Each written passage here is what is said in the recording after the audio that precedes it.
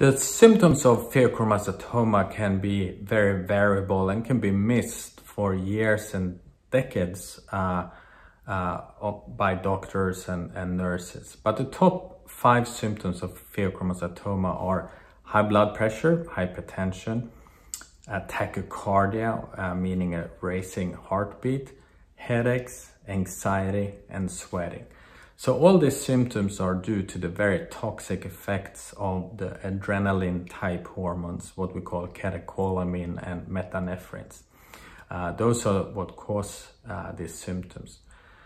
And the symptoms from a pheochromocytoma are often characterized by spells. A spell means an attack that occurs when the patient has an acute event of these symptoms. These spells can often last 5 to 20 minutes, and during that time patients can get very, very dangerously high blood pressure.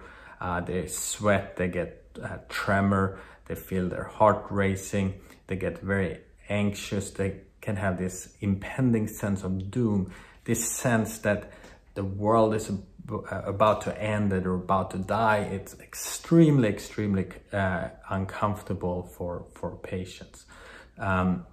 Some patients also get belly pain and chest pain as well.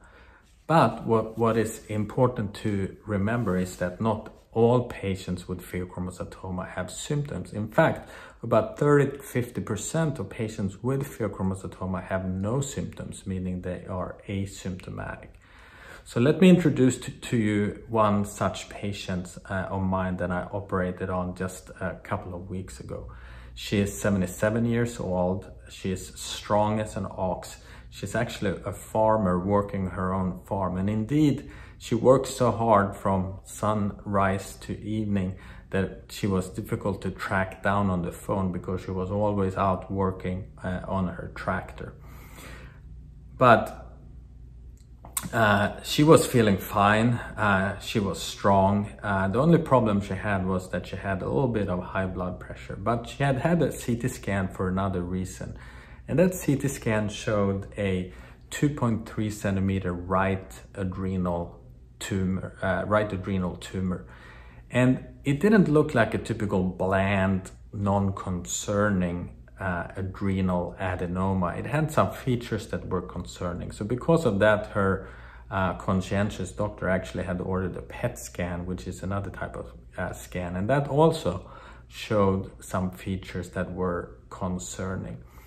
So she then came to me clearly, just based on the fact what the tumor looked like on the scan, she needed surgery. But we did work her up like we do with all patients and did check her catecholamines, and they were slightly elevated, but not to the point where it would be a classic pheochromocytoma. So I took her to the operating room and performed a 16-minute right mini-back scope adrenalectomy. And I can almost always tell in the operating room what kind of tumor I'm dealing with, and instantly I could tell this was a typical pheochromocytoma. She did great from the operation. She was cured. She spent just one night in the hospital, went then home, and in fact she was back on her tractor driving around her farm within a couple of days. But the moral of the story, remember, not all patients with pheochromocytoma have symptoms, and sometimes the symptoms are very atypical. So if the scan shows a tumor that is concerning, it needs to come out